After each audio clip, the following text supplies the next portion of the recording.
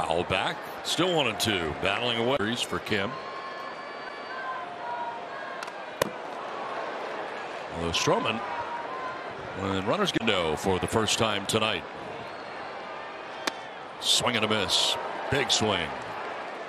Keep it going. Machado fouls it off to the right. It's the second triple of the year for Jake Cronenworth. Trying to ignite this Padres offense that did not score last. Foul to the screen.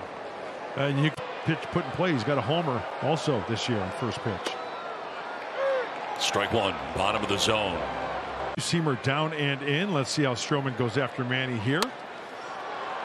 In the air, foul ground, long run for Rizzo out of the 9 spot for the Padres. 3-0 pitch taken all the way, it appeared, and there's strike one. Featured here in the first inning against Stroman. Reaches out, pokes it down the left field line, but it's slicing back into the seats. 7 1/3, getting a no decision. 5-4 loss for the Yankees to the Mariners on Monday. He was in line for the win. Reaches out, pokes it foul off to left out of play. We're talking about the pitcher's plate.